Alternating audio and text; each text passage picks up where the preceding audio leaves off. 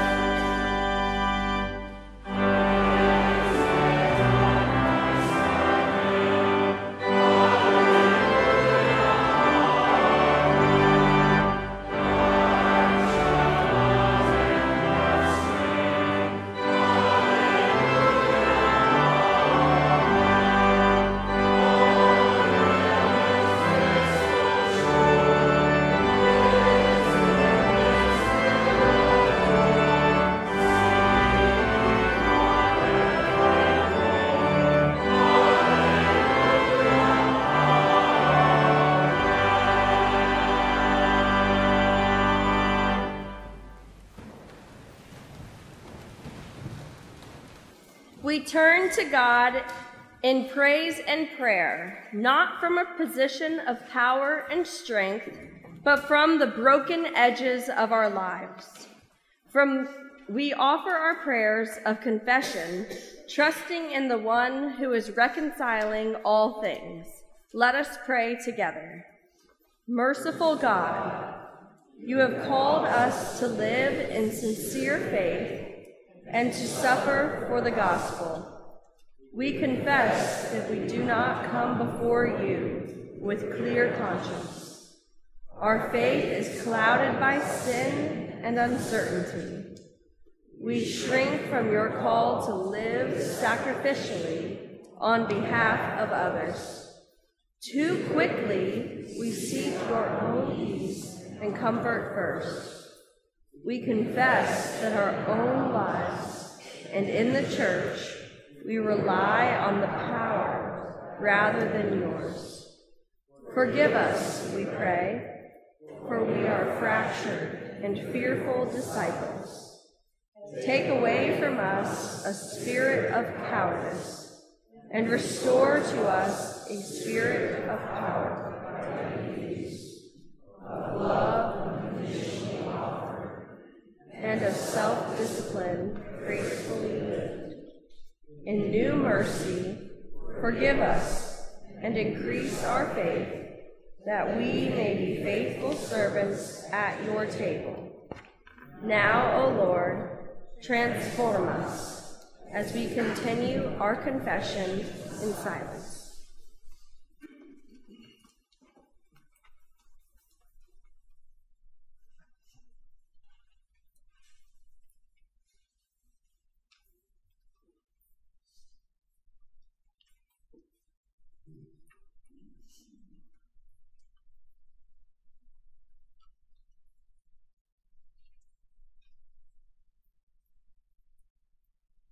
God, in Christ Jesus, grants us grace, mercy, and peace.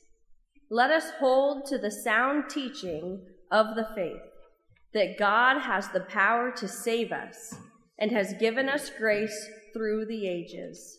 We receive the treasure of faith entrusted to us with the help of the Holy Spirit living in us. Friends, believe the good news of the gospel. In Jesus Christ, we are forgiven.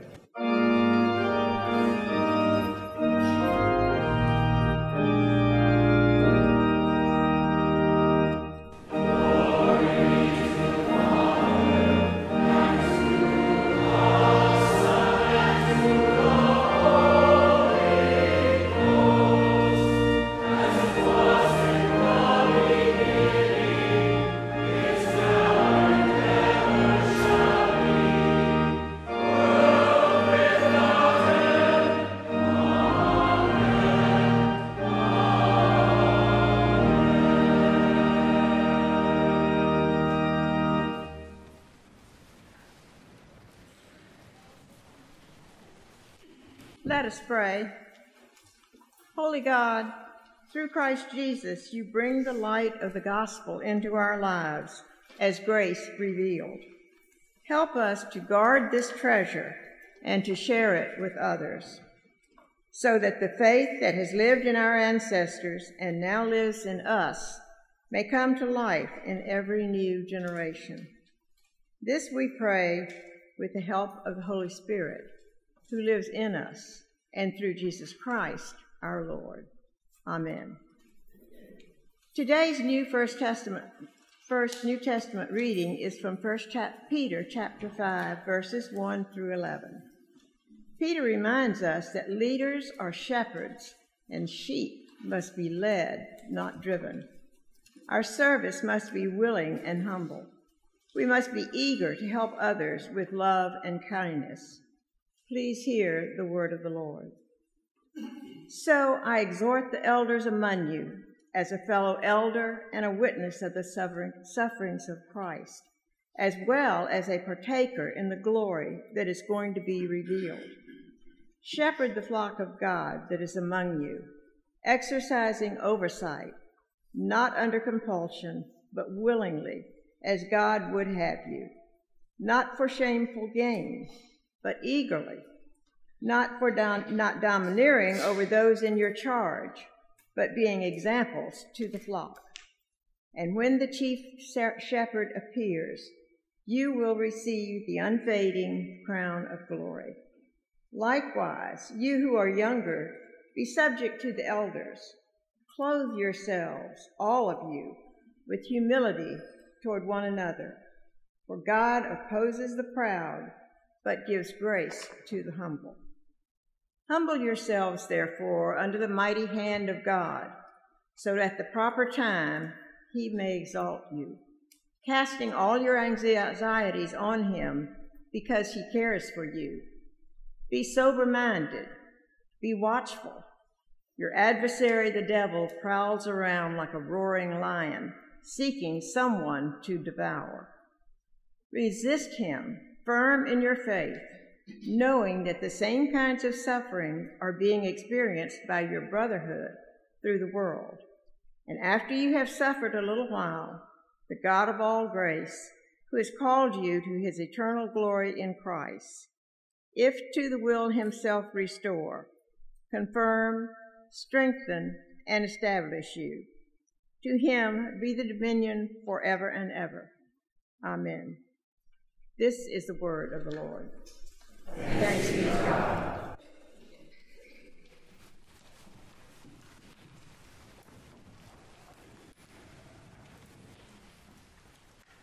Glory,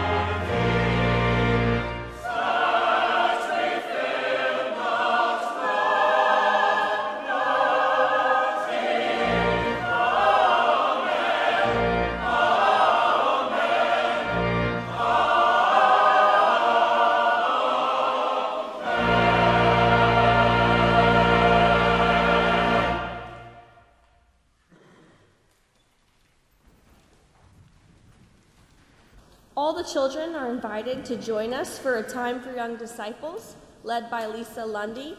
Afterward, children will return to sit with their families.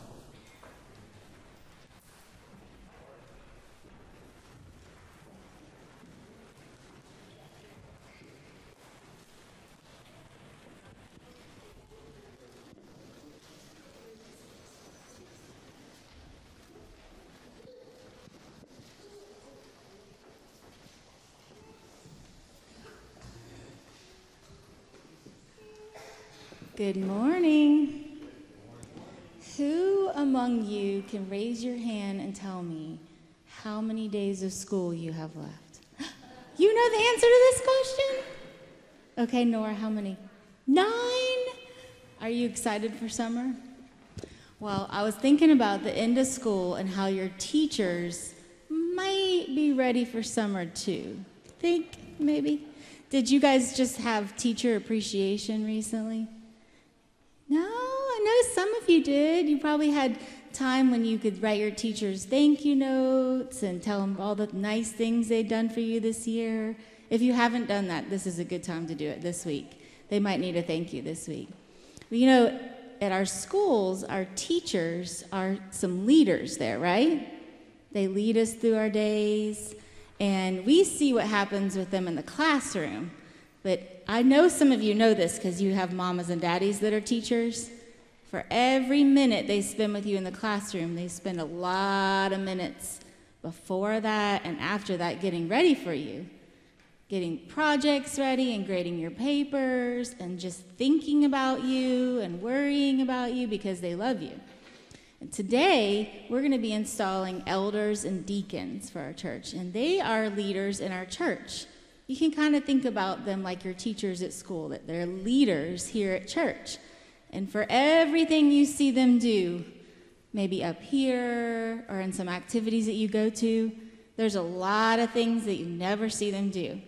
Praying for you and thinking about you and planning and trying to figure out what God wants for our church. So I was thinking about what we could do. What's our part? Because they have a lot of things they do. Our part, I was listening to this last song that the choir sang for us. It says, grant us wisdom and grant us courage. And if you ever think, I would like to do something for the elders and deacons, but I don't know what, you can pray those two things for them. Grant us wisdom and grant us courage. Okay? Will you pray with me? The congregation, will you join us? Lord Jesus, thank you for this day when we can welcome new leaders for our church that we rely on and that you have called and that you use so greatly in this church to do your will and do your work. And we pray that you would grant them wisdom and grant them courage each day. In your name we pray. Amen.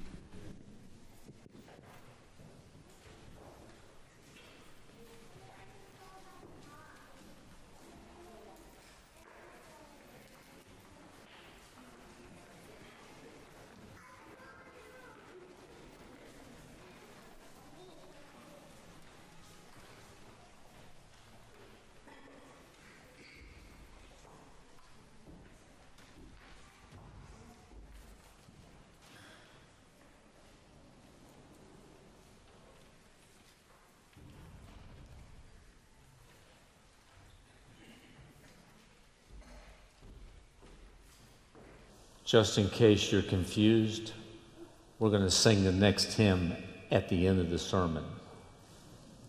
For those of you who are trying to figure out where we are, a little change in the order of worship today. Today we come to install our elders and deacons for these next 3 years. And what I would like to say to you is the message today is from Paul to Timothy about his own ordination, but the message is to all of us as followers of Jesus Christ, because all of us in some form or fashion in the world we live in today, we are spiritual leaders because God has called us to be that.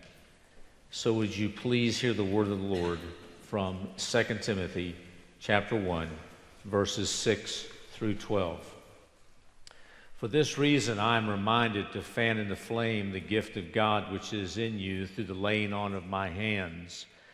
For the Spirit God gave us does not make us timid, but gives us power, love, and self-discipline. So do not be ashamed of the testimony about our Lord or of me, his prisoner. Rather, join me in suffering for the gospel by the power of God. He has saved us and called us to a holy life, not because anything we have done, but because of his own purpose and grace. This grace was given us in Christ Jesus before the beginning of time, but it has now been revealed through the appearing of our Savior, Christ Jesus, who has destroyed death and has brought life and immortality to light through the gospel. And of this gospel I was appointed a herald and an apostle and a teacher. That is why I am suffering as I am. Yet this is no cause for shame, because I know whom I have believed and am convinced that he is able to guard what I have entrusted to him until that day. This is the word of the Lord. Let us pray. Father, may the words of my mouth and the meditations of our hearts be acceptable to you, O Lord, our strength and our Redeemer. In the name of the Father, and the Son, and the Holy Ghost. Amen. There is a scene in the Civil War motion picture, God in Generals, that is telling. The movie follows the rise and the fall of the Civil War hero, General Thomas Jackson, and does not try to hide his Christianity. Throughout the picture, Jackson's dependence on God is shown, but never more strikingly than that early morning of July 21st, 1861, prior to the first battle of Bull Run. As the glimmers of dawn break forth, Jackson calls out to God, asking for his will to be done. Almost immediately, things don't go well. For their outnumbered Confederates, the Union forces quickly overpowered them. The Confederate line broke. All-out retreat ensued, and several Confederate groups ran to the next line of defense that was held by Jackson and his men. Morale was all but gone as retreating soldiers swarmed Jackson's position with the Union Army on their heels. But then someone yelled out in the dim battle of the men, telling them, "Look at Jackson." At that moment, General Jackson was sitting erect in his saddle with a cannon fire exploding all around him. His left hand had already been wounded by a musket bullet. Nevertheless, he did not flinch. Word spread among the men. "Look at Jackson, standing like a stone wall," they said. Stonewall Jackson, as he would be known from that day forward, paced his horse back and forth across the hazardous front line, charging his men as the musket bullets pierced through the air. His stunning bravery stirred the men to valor, and they turned to face the advancing Union forces with new resolve. At the end of the day, Jackson turned to the battlefield to survey the losses. 111 men dead, 373 missing. Weary and sad Jackson knelt beside a dead soldier, and it was then when one of his captains asked him, "General, how is it that you can keep so serene and stay so utterly insensible with a storm of shells and bullets around your head?" Jackson replied, "Captain Smith, my religious beliefs teach me to feel as safe in bed as in battle. God has fixed a time for my death. I do not concern myself with that, but to always be ready, whenever it may overtake me." That's an interesting thought, isn't it? If all of us were just as prepared for battle, the spiritual battles that we face. Stonewall Jackson was declaring his belief that God ruled over the details of his life, even the flight of bullets. His bravery was based on his belief. God is God in fact as well as in name, that he is on the throne of the universe, directing things and working all things according to the counsel of his own will. We are all spiritual people, followers of Jesus Christ. We are all spiritual leaders, followers of Jesus Christ. And it's going to be, if it hasn't already, it will come in your life that you will have to take a stand for what you believe. You will have to take a stand for your faith in Jesus Christ. The question is, how will you stand? And the question is, will you not be ashamed? And the question is, how will you prepare yourself for this battle? Today we talk about spiritual leadership, and I want you to know that it comes from Paul, and I'm always reminded what Paul wrote. Paul wrote that we wrestle not against flesh and blood, but we wrestle against spiritual wickedness in high places. So as we come to this, we come to ordain and install new leaders. I want to encourage all of us to think about these things. The setting of our scripture today is that Paul is in prison. Paul has been in prison because of his stand for Jesus Christ. He's in the latter days of his life, and he decides to write these letters to Timothy, his young man that he is discipling and mentoring, to empower him in his ministry and reminding him of several fundamental needs of spiritual leaders in the Church of Jesus Christ. First is the encouragement for us to fan the flame of the gift of God within us. Our spiritual life must always be cared for. Just like a fire, the gift of God has to be cared for. If we don't, the flame will go out, but we need to keep our faith alive. We need to keep our belief in Christ alive. It's so easy for us to tend to everything else in our lives, isn't it? They seem to be more pressing sometimes than the spiritual things. Paul says here there's a gift that God has given us. There's several interpretations we could take of that. Paul is referring here to perhaps the gifts of salvation and faith that lives in Timothy. Perhaps he's referring to his ordination when Paul laid hands on him. And perhaps he's referring to the anointing of God's Holy Spirit on Paul's life at that time. Don't misunderstand me. I believe that when you receive Jesus Christ, that the Holy Spirit comes into your life at that time. But I also believe there are other times in the life of a Christian where there's a different anointing, a different coming of the Spirit in a different way. The reference here also could mean that he's trying to remind him of the gifts that he's received through the Holy Spirit to do ministry. We tend to the flame that God has put within us to keep the gifts alive, to keep our faith burning, to keep our spiritual life warm. You remember the old blacksmith that you'd see him in the movies, and they would have the fire and they'd take those bellows and they'd pump it like that? That was a burst of air that would help to kindle the fire. And I hope that you can hear that today, is that we all need that burst within our spiritual lives. All of us need to keep our faith alive, to keep it burning as special spiritual leaders. And all of us as followers of Jesus Christ, as I said earlier, at some point and some time each day, someone's watching your spiritual life, your spiritual growth. What Paul's also saying here is, when you kindle this fire, we don't need anything else. All the ingredients for that is already there. We just need to tend to it. We just need to fan the flame that's already there. Paul said this earlier to Timothy. He said, do not neglect the gift within you. And what I want to say to each of us is, God has given us gifts to do the ministry. I'm also a firm believer that God gives us different ways for different times of our ministry. So in order to live a strong spiritual life, we must fan the flame within us to be spiritual leaders. Here's another thought. We fan the flame of the Holy Spirit within us to release the power of the Holy Spirit. Sometimes we quench it. Sin will quench it.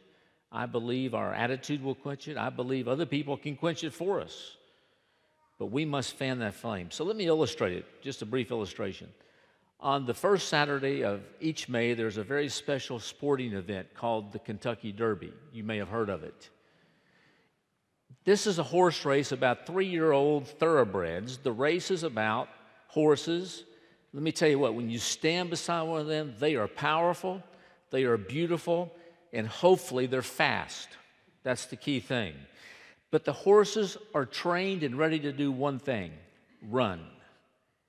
They are built for speed, but all that power is held back at the beginning by one thing: the starting gate. You can see them load those horses in there, and some of them aren't real happy about that confinement. Neither would I be, to be honest with you. But until the gate is open, until they are released, the power and the purpose and the potential of what they have been trained to do as world-class horses is not released. And it's the same with the Holy Spirit within us. Until we allow ourselves to let that Holy Spirit to be released in our lives, then we're not fanning that flame to be what God has called us to be. The power of the Holy Spirit is not released for the ongoing process of our spiritual growth. We are all gifted with the Holy Spirit, and we are all gifted with gifts from the Holy Spirit, and we all need to continue to rekindle and fan the flame of those gifts so the work of the Holy Spirit in Christ can be done through us, because everyone has been bestowed with these gifts, and everyone has been divinely equipped for the ministry. Now, let's look at another side of this. There are 4 ways that we can be empowered by the Holy Spirit through the gifts of God. One is negative, and the other 3 are positive. I want to turn the negative one into a positive one, though. Here they are. The negative one is that we are not to be timid. In fact, any spirit that reflects a timid approach to our gifts of ministry are not from God. Timid means we're fearful, we're cowardice, we're shameful. Our movement is generated by fear, but what Paul is saying to us, we need to be bold in what God has given us. Now, let's look at the other 3. Let's go back to the fire again for just a moment. Some of you remember Smokey the Bear? Remember that teaching, that you'd always see those little commercials? Well, he had this little idea that the triangle of fire, 3 things: heat, fuel, and oxygen. And when all 3 of those are put in the right presence, in the right conditions, the right mixture, what happens? We have fire. Paul is saying here there are 3 things that we need to have the Spirit burning within us in our spiritual lives. First of all, there's power, and second, there's love, and third, there's self-discipline. Power is a great force and energy. And when Paul was saying you need to release this Spirit within you, we're reminded of what Jesus said to his disciples.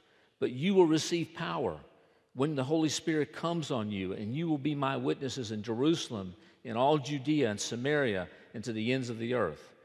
Vine defines this as saying the ability requisite for meeting difficulties and the fulfillment of the service committed to us. The power of the Holy Spirit to lead us and guide us. Second is the spirit of love. The spirit of love is so clearly defined by Ray Stedman when he says, we are expected not only to be concerned about our struggles and problems, but others too.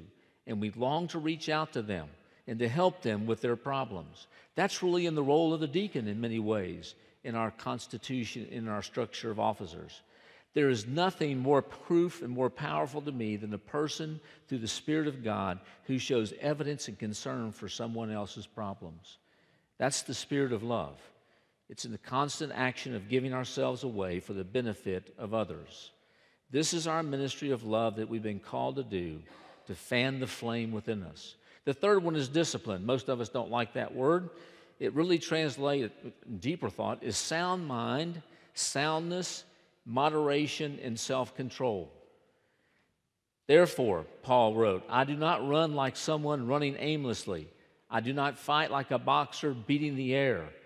No, I strike a blow to my body and make it my servant, so that after I have preached to others, I myself will not be disqualified. Those are the 3 ingredients.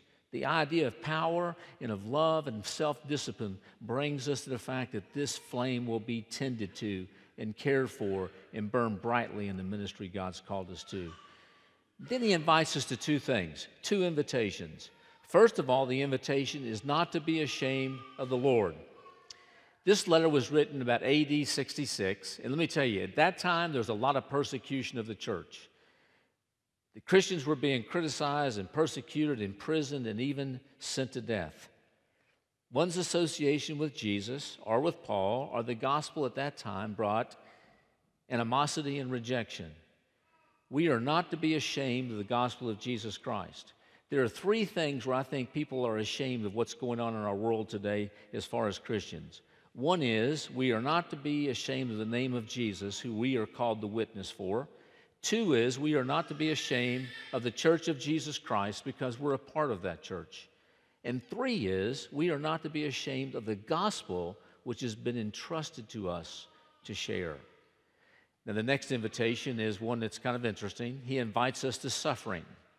He invites us to join him in his suffering. Now, remember, when we think we're suffering for Jesus, just think about Paul. He's in his old ages. He's in prison. And believe me, the prisons over there are not very attractive. They were dungeons, and they were dark, and they were under very high scrutiny. And so he says, come, suffer with me. And then he wrote in another chapter in Philippians, I want to know Christ and the power of his resurrection and the fellowship of his suffering. Paul says, come and join me, because when you fan this flame, you'll be prepared, just like the illustration I used with Jackson, to stand in the middle of the battle, convinced and confirmed of what God has called you to do. So what is this gospel that we're supposed to be standing for and not ashamed of? If you look at verses 9, 10, and 11, you will find a mini course in soteriology. And if you want to know what that word means, it's the doctrine of salvation. And so what we find here is the foundation of our faith. It's the power of God who calls us that will sustain us. The one who is faithful will call you, and he will do it. The God who saves us has the power to keep us as his. Here's the calling. The calling is to salvation, and the calling is to a holy life. The purpose of salvation is for each of us as followers of Jesus Christ to be obedient to his holiness instead of to ourselves. That's a difficult task sometimes as a leader. The basis of salvation and holy living is because of the grace of God. I love what he writes in here. He says, not of anything I did. And let me tell you what, you start thinking that, man, I'm here in my spiritual life and I'm being ordained or I'm at this position in my life because of what I've done. Wrong. Salvation is a gift from God, and I believe the call to leadership is the same gift. The driving plan of God's grace is simply incredible. It's a child of God who has chosen us and gifted us and saying, I want you to be the ones who take the gospel to the world at this day and time. God chose us before the foundation of the world, that we should be holy and that we should be blameless before him. Do you hear this? God has chosen you, some of you more than once. What do I mean by that? Chosen you for salvation and now chosen you for leadership in a particular role. Here's the difficulty with that. You've heard me say it before, and I'll continue to say it over and over. It's one thing to say that we are chosen people of God, which Presbyterians like to boast about. But it's another thing to embrace that chosenness. And that chosenness cannot just be embraced by sitting in the pew on Sunday morning. It must be embraced because we take on these things I'm talking about. Not just the elders and the deacons or the pastor. All of us as the followers of Jesus Christ have been chosen. We have been gifted. We have been given. And when we don't exercise those things, then part of the body of the Christ is sick and lame. Because it takes all of us to do what God has called us to do. And so we have to accept his chosenness, not just talk about it. Why should we accept his chosenness? Because since the foundation of the world, he has had us on his mind and his heart. And if you really believe in the sovereignty of God, you believe that sometime in the past, in the foundation of the world, God knew this day was going to happen. And that he would call these people to be the leaders of this congregation. So it's because of that we want to understand his chosenness. Because of us, he has sent his son to give us the full revelation of God. Aren't we more blessed than the Old Testament people? We've had this story about the Son of God who represents God himself. Because of Jesus Christ, he's destroyed the power over sin and death through his resurrection. And that's part of the power he's given to us. This is the gospel we are to fan the flame to burn within us. This is the gospel that we are to live with boldness and power and love and self-discipline. This is the gospel that we are not to be ashamed of. This is the gospel that reminds us of the greatest gift of any gift in the world, the gift of salvation. This is the gospel that calls us to be messengers of grace to the world that needs grace. This is the gospel that calls us to be messengers of salvation to a world that needs salvation. This is why we can suffer for the gospel and why we have no cause for its shame. And then there's verse 12. I want to call this a creed. I believe there's permanence in these words from Paul. Twice we find, I have believed. In the Greek, it's put in this text, this tense, to emphasize that it's an ongoing process.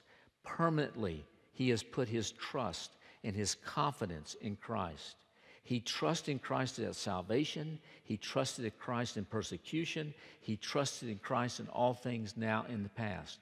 Just as Jackson said, and I love that line, I'm just as comfortable in battle as I am in bed. That's a scary thought, isn't it? But that's a deep trust in God. That's the Christ that we're called to follow. This is the hope and security of our call not only to salvation, but to service. Listen to the words.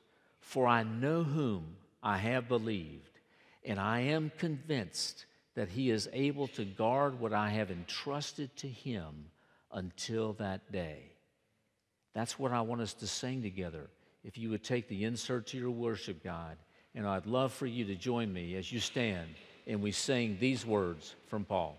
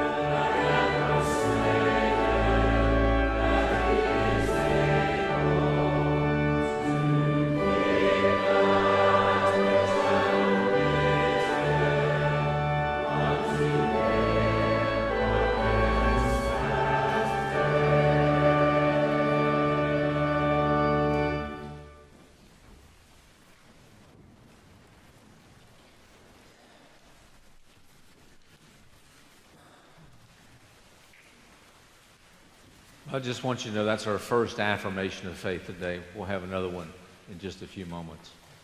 We come to a time of ordination and installation. I'm going to call forward those who are here to be ordained and installed today as elders. Bob Bailey, if you'd come, Todd Best, Deanna Cook, Missy Lentz, Pamela Patton, Scott Perry, Eleanor Samuels. We have a couple who are absent today. And then as deacons, if you would please, Pam Bailey, Linda Donaldson, Perry Foote, and Dale Seifert. Now, in case you, Margaret Weech, I'm sorry, Margaret, I jumped over your name there. Margaret is elder. In case you don't remember, these are the ones that you've elected as a congregation, and that's why I constantly say there is not only a call on their life for salvation, there's a call on their life for service at this time in the congregation. So I'm going to ask if you all would turn and face me at this time, or face the choir so you can make faces at them during this time.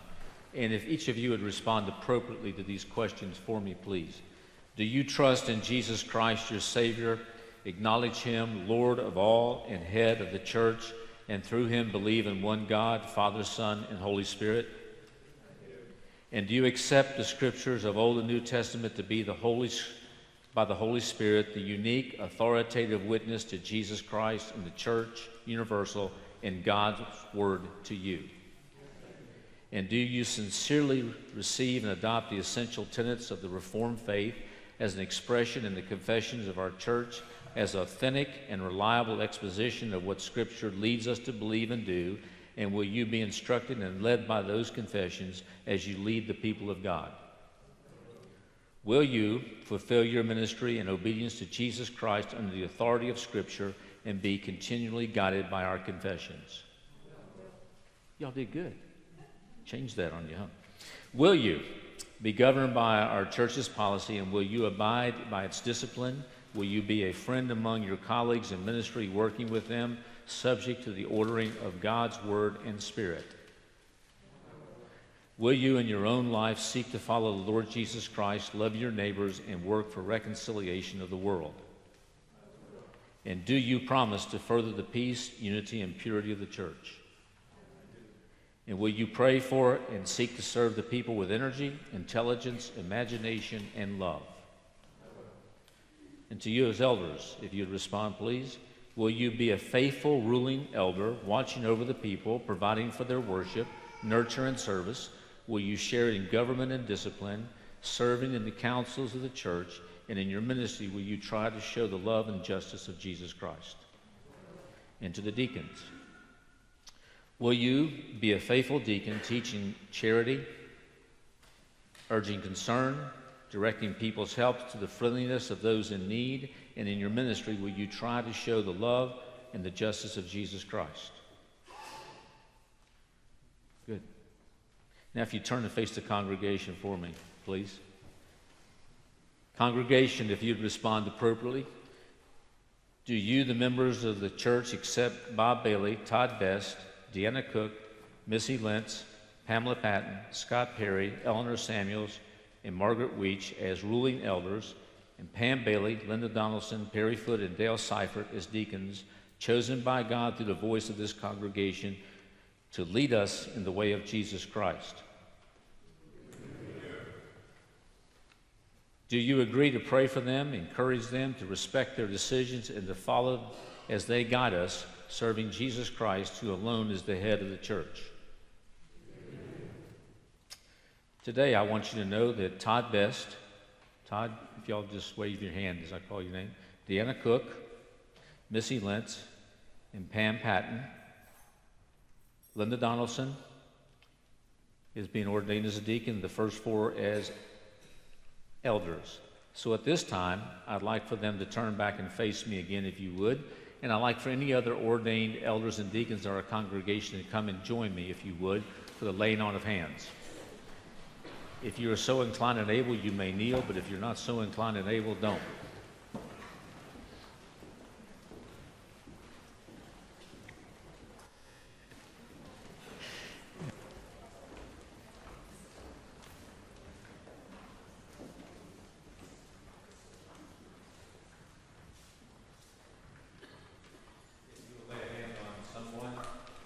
and you are welcome to come and join us. And so at this time, would you pray with me, please? Father God, we come to this time and we recognize that the real ordination is not from us or from any church, but the ordination upon these lives is from you. It is from you that is set forth in us in understanding the teachings of our heritage in the New Testament and also in the Old Testament, where people were called forth to be leaders. People were called forth to be those who helped to guide the congregation. We know from Moses there was a time that he just couldn't do it all. And they selected those who would be his help. And then from that we move forward and we find the bringing forth of deacons to help lead, to do the care of the congregation so the pastor and the teachers could be about the scriptures and the apostles' teachings. And then, Lord, you call forth elders. In fact, that's the basis of our name. Presbyterian is the basis of an elder system where we select, elect, confirm, and ordain leaders to be the representatives of the whole congregation for the leadership. And so, Lord, in this day we place our hands upon these people who are being ordained and those who are being installed. We ask for your gifts to them. We ask for you to allow them to fan within them the flame of what God has given them, and that they would lead us with love and with power and with boldness and with self-discipline. So, Lord, in these days we pray that they would attend to their own spiritual growth as they help to lead us as the congregation in our spiritual growth together. So, Lord, use this team, use these to be the leaders you've called about and separated for this time in this service. Help us that work with them and help us who follow them to understand your desire and your call upon us for a specific task and season in the life of our lives and the life of a congregation. Bless us and anoint us with your power in these days. In the name of the Father, and the Son, and the Holy Spirit, I pray. Amen.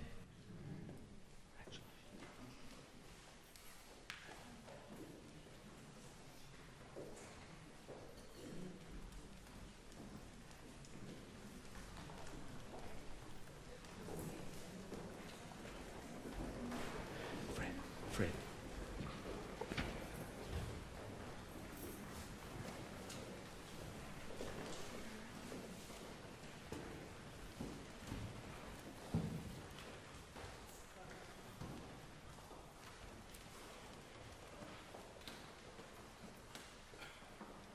I don't know about you, but I take this very serious. I've been ordained twice. I don't know what that means, but I remember when I was ordained the first time, we knelt and every elder or deacon or leader came by and laid hands on us and said something to us. And I remember in that time there was one verse a man said to me, and I haven't forgotten it. And it's 1 Thessalonians chapter 5, verse 24. And it says, "He who called you is faithful, and he will do it." And if I can ask you to hang on to anything else as a new leader in this congregation or as one who's coming back for another time of service, never lose sight of the importance when God calls you and chooses you for salvation, and then he calls you and is affirmed by the church to a particular ministry and task, that you will be faithful because he's promised to be faithful to you. Would you stand with us, please, as Fred comes and leads us in our second affirmation of faith, the Apostles' Creed. If you will join me as we affirm our faith together with the Apostles' Creed. I believe in God the Father Almighty, the maker of heaven and earth, and in Jesus Christ, his only Son, our Lord, who was conceived by the Holy Ghost, born of the Virgin Mary, suffered under Pontius Pilate, was crucified, dead, and buried. He descended into hell. On the third day he rose again from the dead. He ascended into heaven and sitteth on the right hand of God the Father Almighty. From this he shall come to judge the quick and the dead. I believe in the Holy Ghost, the Holy Catholic Church, the communion of saints, the forgiveness of sins, the resurrection of the body, and the life everlasting. Amen. Thank you. You may be seated. At this time, I'd like to remind you, if you have prepared yourself, if you would take your pledge cards and place them in the offering plate. I turned mine in earlier today, and I'd like for you to know that this is a very important process of being good stewards of God's resources to us. If you're a guest with us today, we have the fellowship pads there. If you're a member, also if you would sign in, we would appreciate it. And before we go further, Kama, you still here?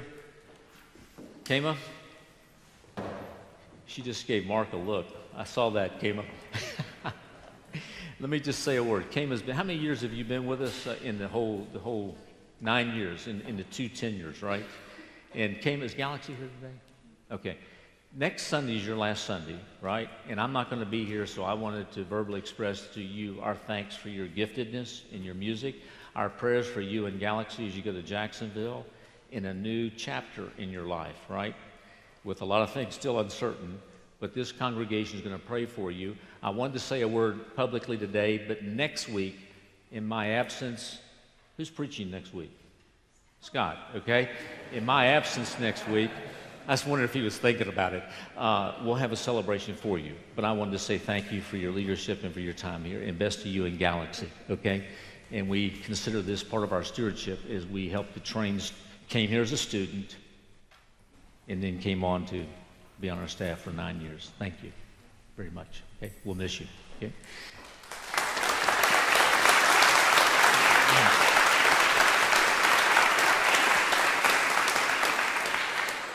It's sort of like the coaches. You know, they get them for so many years and then they move on, right?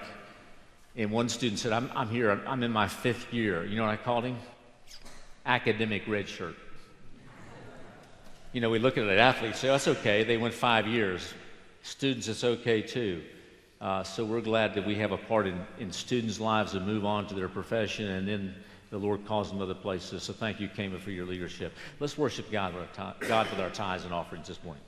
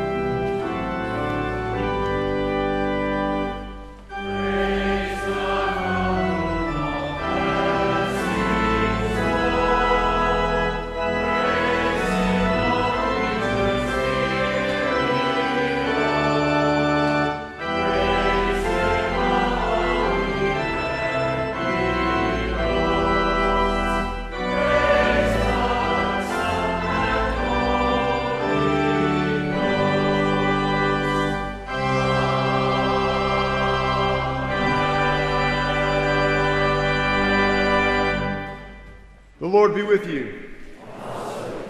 Lift up your hearts. Let us give thanks to the Lord our God. It is right to give our thanks and praise. Let us pray. Father, we come before you, and we have so much to be thankful for. We're thankful for the salvation that lies within us. We're thankful for the sanctification that continues with every breath in which we take. We're thankful that one day we will stand in glory, fully made new, and in your presence only. Father, help us to take these gifts and to understand that there is spiritual warfare all around us, tugging at our hearts in every direction. But yet you call us to focus on you, to stand in the midst of the battle, and to proclaim your name. So, Father, give us the strength. Give us the strength to shout it from the rooftops and to not be ashamed of your name, the only name that saves, Jesus Christ. So, Father, help us to remember these things and to remember the words in which your Son taught us to pray, saying, Our Father, who art in heaven, hallowed be thy name. Thy kingdom come, thy will be done, on earth as it is in heaven. Give us this day our daily bread, and forgive us our debts, as we forgive our debtors. And lead us not into temptation, but deliver us from evil. For thine is the kingdom, and the power, and the glory forever. Amen.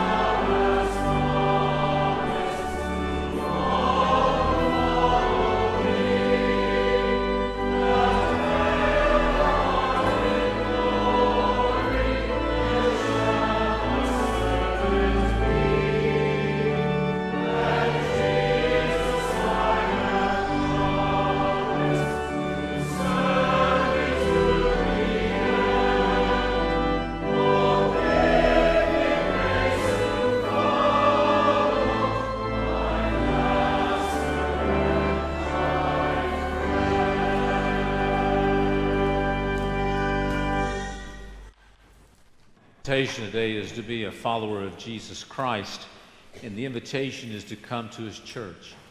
Allison's going to be here, Allison Van Dennen, and she is one of our elders, to greet you in the name of Jesus Christ. And I invite you, if you don't have a church home in this community, to come and join us. And I invite you also, if you've not experienced the power of the resurrected Christ in your life as your Savior and Lord, I invite you to come to him. For the elders and deacons, if you would, if you all take time just to go in, those who have been ordained and installed in the fellowship hall, and just kind of let us have a chance to greet you. And if you're a guest today, come and join us, and let us have a chance of meeting each other and getting to know one another and celebrating this wonderful day. May the living Lord Jesus go with you. May he go above you to watch over you, beside you to be your friend, behind you to give you protection, underneath you to give you stability, within you to bring you peace, and before you to show you the way, both now and forevermore. Amen.